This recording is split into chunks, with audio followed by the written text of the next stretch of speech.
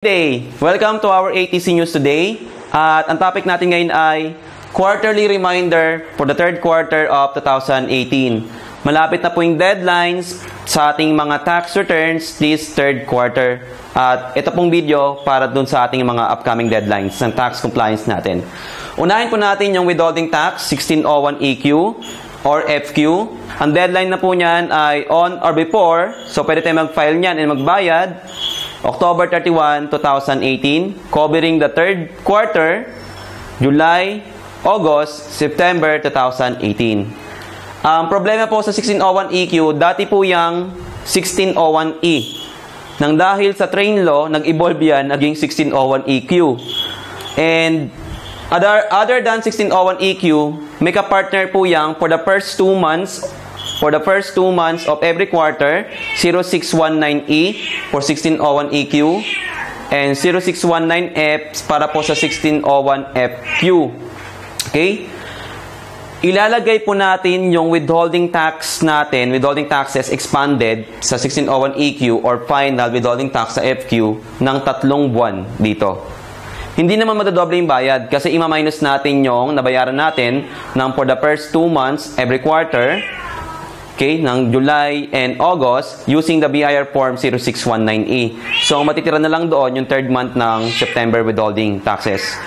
Even if wala tayong withholding taxes, mag-file pa rin po tayo na itong 1601 EQ or FQ on or before October 31 para hindi lang po tayong mag-open cases. Okay? And next po natin, aside from that pala, in addition, kalimutan ko po, may attachment po itong quarterly alpha list of payees o yung QAP. Dati po yung monthly alpha list of payees. Ngayon po, QAP na siya ngayon. Sinasubmit din po yan katulad ng MAP or monthly alpha list of payees online through e-submission at bir.gov.ph. Email po. Email. Tapos yung email notification po, ipiprint nyo para po i-attach dito sa mga BIR form na ito. Otherwise, may 1,000 pa kayo dyan. 1,000 pesos kasi po yung penalty nun kung hindi po natin may papile. Okay? Aside from payment of penalty, magpa-file pa rin tayo for compliance. Because payment of penalty will not exempt us from compliance. Okay? Next po. 2551Q BIR form para po sa quarterly percentage tax. Wala na tayong monthly percentage tax na 2551M. Quarterly na po siya starting 2018.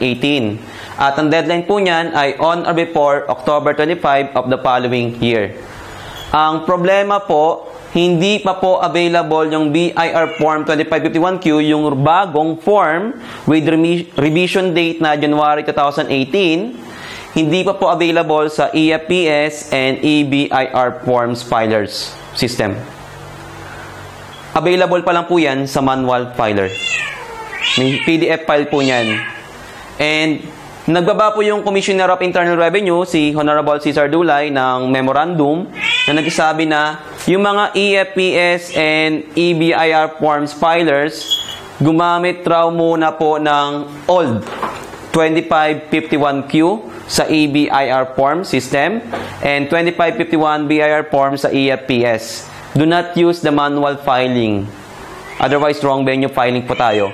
Ang sinabi, sa EFPS, 2551 BIR form, sa EBIR form filer, BIR form 2551Q, old, existing. Hindi pa kasi available yung bago sa EBIR form. Okay? Next po natin yung BIR form 2550Q para po sa mga VAT registered person, quarterly VAT returns po yan. At katulad lang din po ng 1601 EQ, yung 3 buwan po natin ng July, August, September 2018, pagkasama-samahin po natin dyan sa 2550Q. Okay? With the deadline, same lang po ng percentage tax on or before October 25 of this year. And ima-minus lang po natin yung nabayaran ng monthly VAT for the first 2 months. July and August 2018. Dito po sa BIR Form 2550Q. Ang matitira na lang po niyan, yung third month ng September natin. At kagaya lang din po ng 1601 EQ, may required attachment po yung 2550Q na SLSP or summary list of sales and purchases or VAT relief ang tawag nila, sinasubmit din po yon through email. E-submission at bir.gov.ph po. Okay? Ang deadline on or before October 25 of this year. Next po natin, yung quarterly income tax, 1701Q. With revision date, may bagong form na po ito. Yung 2550Q as is pa rin po yung form. Same pa rin po yung form, hindi po nabago yung 2550Q. Ang nabago po yung 1701Q na quarterly income tax with deadline na November 15 for the third quarter 2018. With revision date na po yan ng January 2018, huwag po kayong gagamit ng old form 1701Q for this year 2018. Otherwise, overstated or sobra yung ating income tax. Kasi starting 2018 po, because of powertrain law, inamyendahan yung ating tax code up to 250,000 pesos po, income tax exempted na. Nasa bagong BIR form 1701Q na po yun. Do not use the old form. Ang old form po na 1701Q ay hanggang December 31 na lang, 2017. Okay? At ang deadline po niyan nga ay on or before November 15, 2018. At may required attachment po yan na South Summary Alpha List of Withholding Taxes kung gagamit po kayo ng BIR Form 2307, pangbawas ng tax due natin dito sa 1701Q.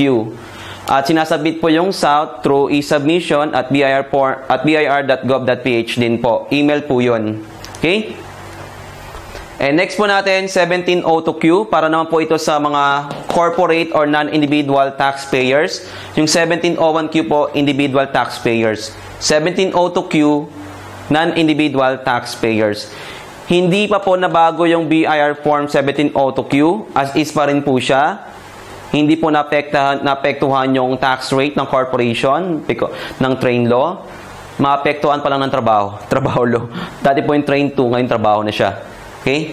At ang deadline po niyan ay on or before November 29 of this year, covering the third quarter 2018. At kagaya lang din po ng 1701Q, kung gagamit po kayo ng BIR Form 2307 because of tax credit, withholding tax of your customer, buyer, or client, may required attachment po yan ng South. At ang South po ay ginagawa ng Data Entry and Validation Entry Module ng BIR version 6 na po yan. Ginagamit po yung Data and Validation Entry Module version 6 para po sa QAP ng 1601EQ and FQ, South ng 1701Q, South ng 1702Q. Just in case gagamit po kayo ng BIR Form 2307 sa BIR Form 2551Q because meron tayong creditable percentage tax, gagamitin po tayo ng Data Entry and Validation Module ng BIR version 6 na po. Okay? At yung ating 1701Q, hindi pa po yan available sa EFPS 1701Q. Hindi pa po available sa EFPS filer.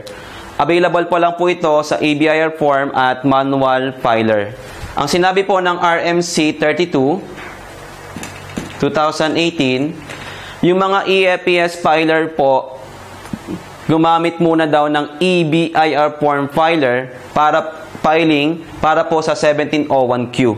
Kasi hindi pa po available yung bagong form na 1701Q sa EFPS.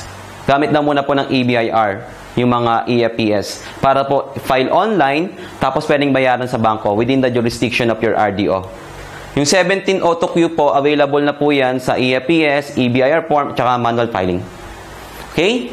And if you have any questions for regarding this our video, quarterly reminder, third quarter for the 2018, kindly send us a message on our Facebook page or comment below.